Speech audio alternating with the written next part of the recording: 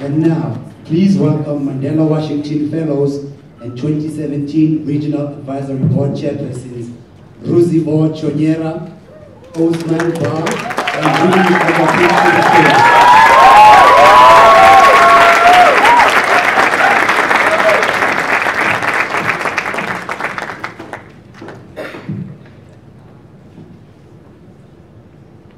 Africa, oye! Oye! Africa, oye! Oye!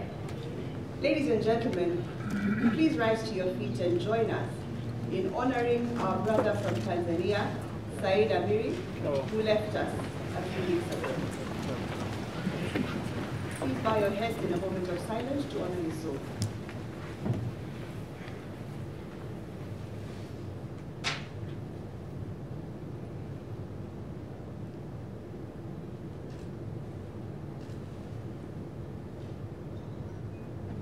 May his soul rest in eternal peace. Please take your seats. Today is a very important day in the history of the Mandela Washington Fellowship. It is the first time we're having a Continental conference, bringing young African leaders from all three regions together to explore avenues to energize African youth to drive development through innovation and collaboration. In honor of where we are today, let me greet you in the tongue spoken by a great Southern African king, Shaka Zulu. Sawubona. Sawubona. Sawubona is so much more than just a greeting. It is an acknowledgement. It is a powerful statement of acknowledgement. Sawubona means, I see you. Sawubona means, I acknowledge your presence. I am thankful for you, brother, sister, business partner, friend, mentor. I see the work of your hands. I see you, the future of Africa. I see you, our committed partners and stakeholders who make all of this possible for us. We are thankful for the continued support network that we have as the Mandela Washington Fellows. We are grateful to IREX and USAID for the opportunities that bring us together to collaborate and grow and do so much more. For speaker travel grants that enable us to share our work internationally. For collaboration grants that enable us to work together to build and grow projects that we have developed together during the course of the past 1 year. For professional practicums and access to outstanding individuals who mentor us and encourage us and hold our hands on this journey.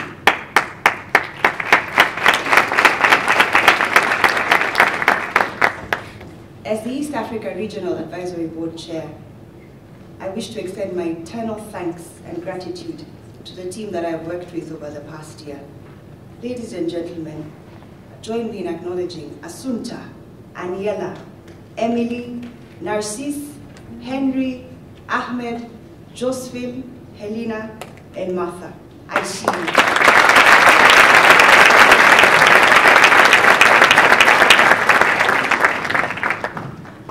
you. Another African word that speaks to me, Ubuntu. A word that can be paraphrased to mean a shared and intertwined common purpose and existence, only made possible by a collective effort. Ladies and gentlemen, please let's give to Africa a resounding Ubuntu. When I say Africa, please repeat Ubuntu. Africa! Ubuntu! Africa! Ubuntu! Africa! Ubuntu! Thank you very much.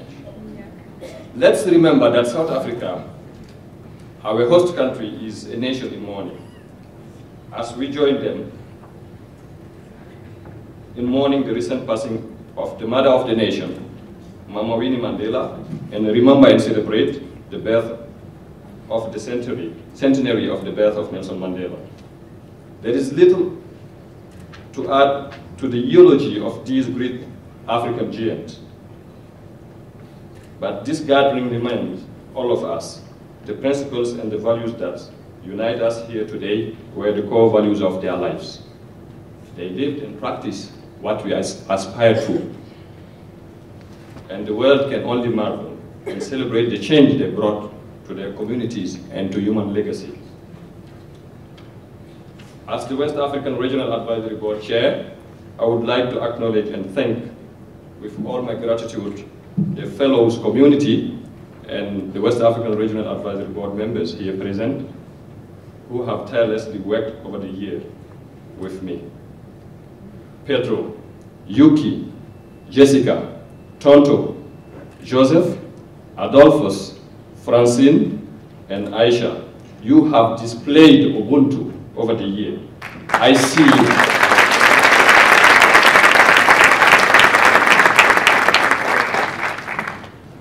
Another interesting African phrase is Kenako, it is time. Allow me to take you through a journey back in time.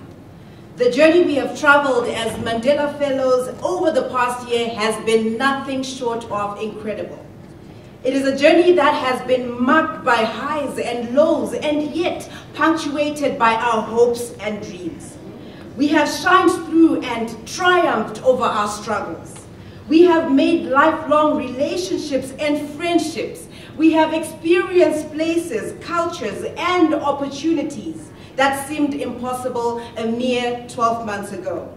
And yet here we are, stronger professionally and personally, forever united by our common purpose for a vision of a peaceful, prosperous, and progressive Africa. Over the next 2 days, remember that it is time for us as energized youth drivers of development and innovation to collaborate, to share skills, to share knowledge and experiences so that we can scale up the Yali and multiply this, what we do together. This, I believe, is the true spirit of Yali, bringing together thousands of energized, motivated, and skilled young African leaders to spark change and retell the story of Africa.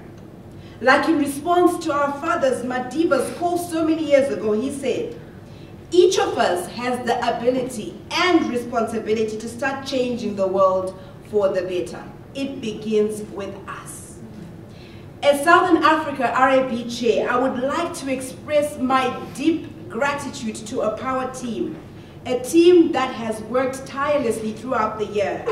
Shout out to Tabo, Taban, Ero, Vitumbiko, Anna, Tiniso, Joanne, Mbolatin, Moyo. I salute you. I see you.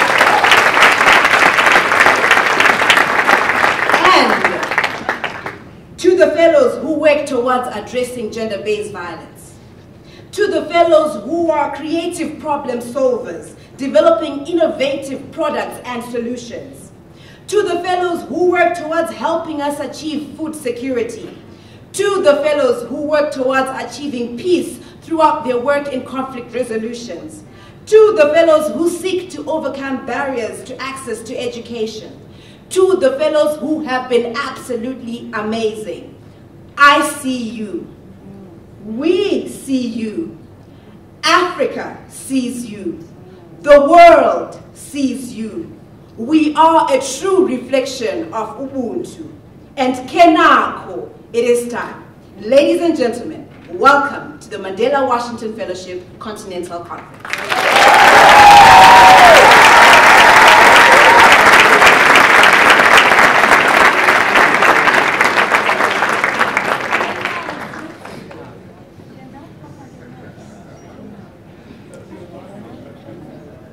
It is now my absolute honor to introduce the speaker who will be coming on this stage.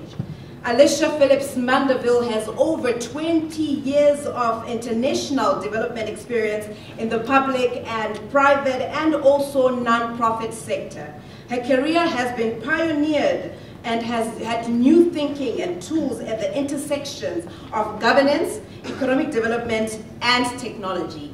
She is the current Vice President for Global Programs with IREX. A round of applause for Alicia Phillips Mandeville.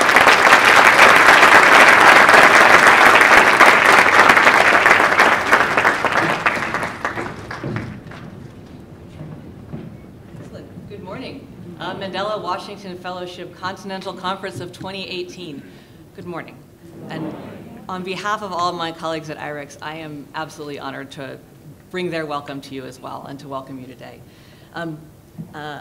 I want to welcome the leaders and the guests who are gathered here today, most especially the Mandela Washington Fellows yourselves. I want to welcome and thank our colleagues from the United States government, also the representatives of all the United States institutions with whom you've worked over the last year or two that are here today, as well as our conference sponsors who are listed in the back of the program. I also want to acknowledge and call out and respect the deep work done by the Regional Advisory Board over the last period of time, working closely with IREX and with our regional implementing organizations to make sure that this next today and tomorrow bring together both the content and the spirit that sets up a platform to set you up and to make sure that we reflect the true spirit of this fellowship. I'm especially happy to be here today personally because IREX is celebrating its own 50th anniversary back in Washington, D.C. today. In fact, they'll sit down in several hours and do much of the same.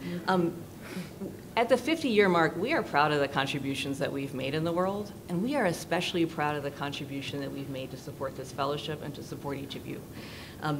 To be able to bring to bear 5 decades of experience in education and leadership development and transcontinental exchanges to support a group like this, I can't think of a better way to pursue our mission of inclusive, just, and prosperous societies.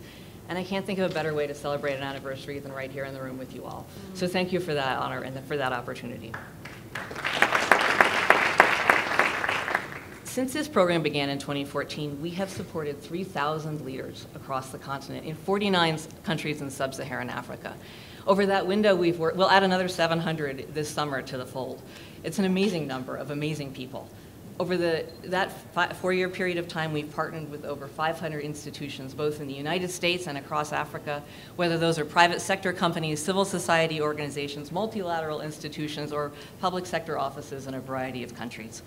Each of them have worked with us to create opportunities for all of the fellows.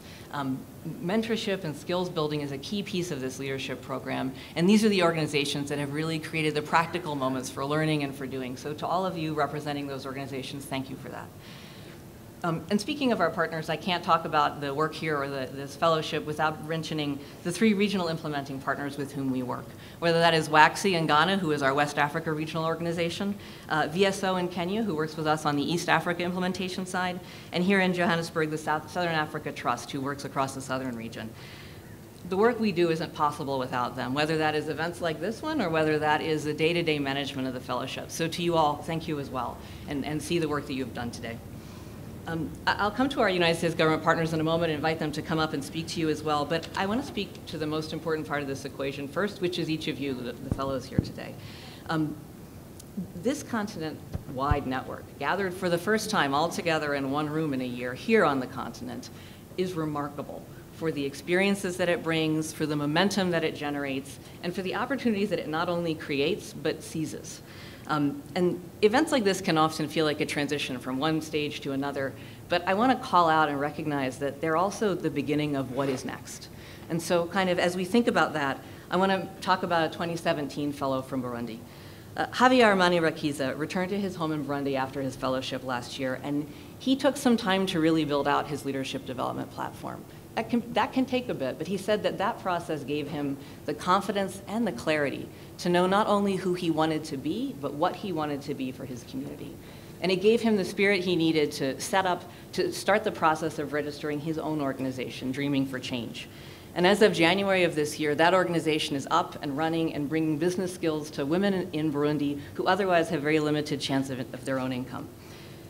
Javier drew on the broad Mandela Washington Fellows and YALI network to put this together. He built a board that includes his host institute, Appalachian State University, a 2017 fellow from Zimbabwe, Natalie Foti, and a regional leadership center participant from neighboring Rwanda. And to put the whole thing together, he drew on the experience he had through his practicum with World Vision in Burundi. So you can hear how all the different moving pieces of this YALI program and the Mandela Washington Fellowship come together and can literally make dreaming a reality.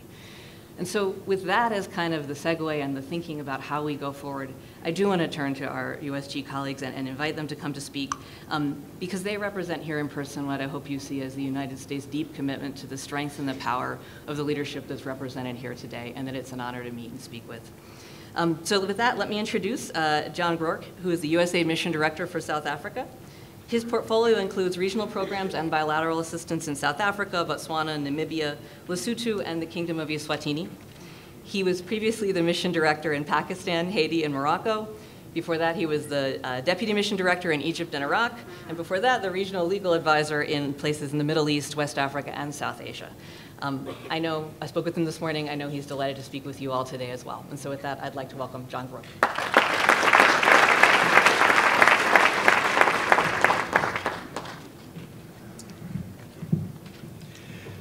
Thank you, Alicia, and thank you, Kaniso, for that wonderful Academy Award-worthy performance.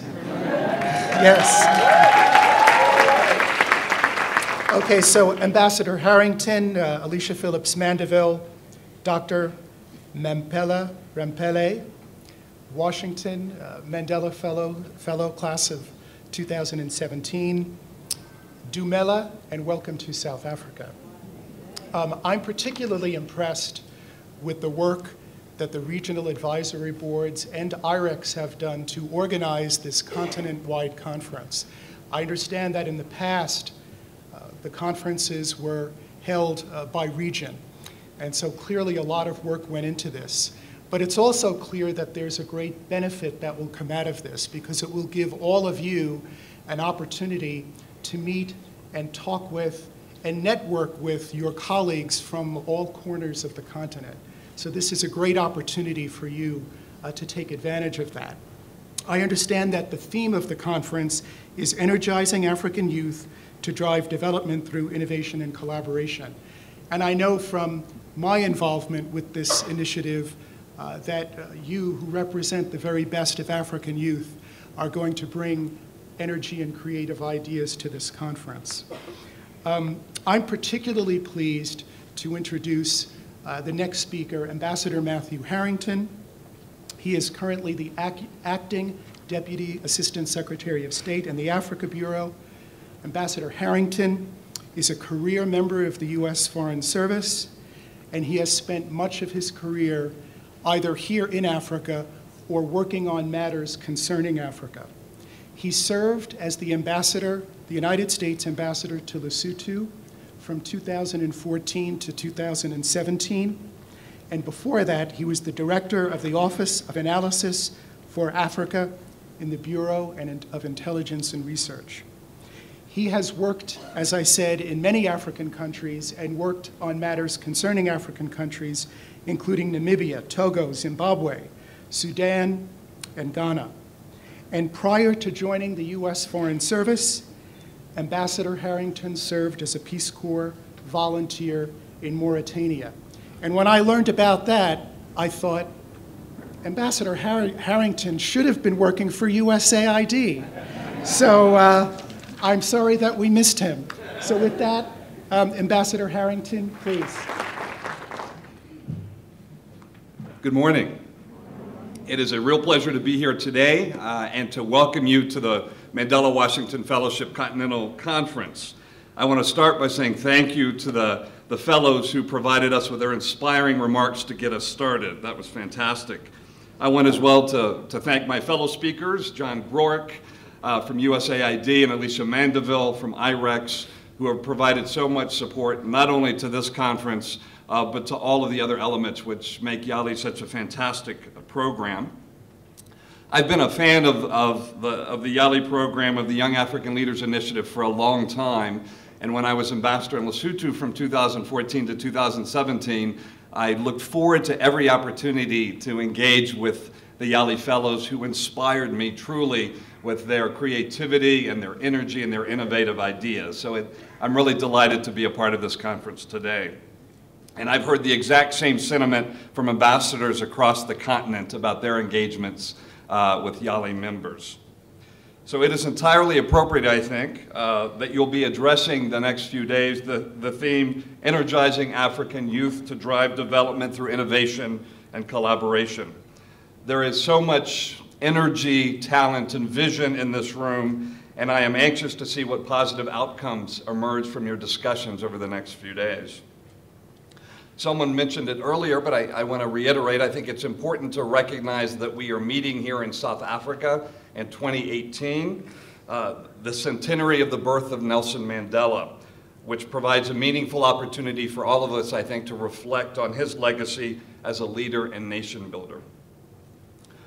Officially launched in 2014 with 500 fellows, the fellowship named after Nelson Mandela has grown into a large and enduring network of young African leaders who are improving transparency and accountability of governments, starting and growing their own businesses, and ultimately serving their communities. Mandela Washington Fellows are, in short, having an impact. Let me cite just a few statistics.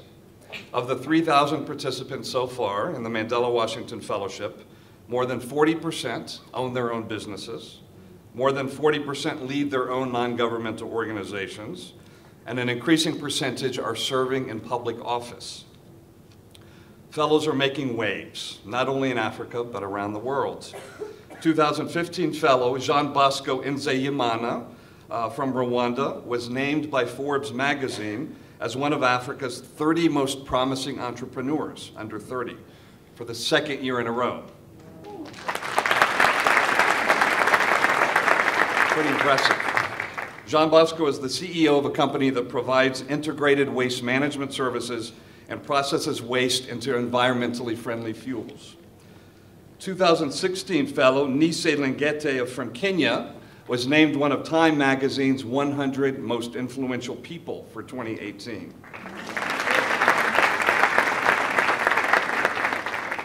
Nise is working as a project manager with AMREF Health Africa, raising awareness about female genital mutilation and child marriage, and is challenging the status quo in male-dominated communities. These are just two of many success stories, and I know that all of you in this room are creating your own success stories. During your 6 weeks as 2017 fellows, and during regional training sessions, many of you traveled to places you had never seen, never been to before. I suspect the anticipation must have been nerve-wracking for some of you, but you quickly overcame any anxieties about confronting the unknown and embraced a new country, new food, different weather, different cultures, and maybe even new ways of looking at the world. You quickly bonded as colleagues, and then as friends, and now it's clear as family. In some ways, this conference is like a family reunion.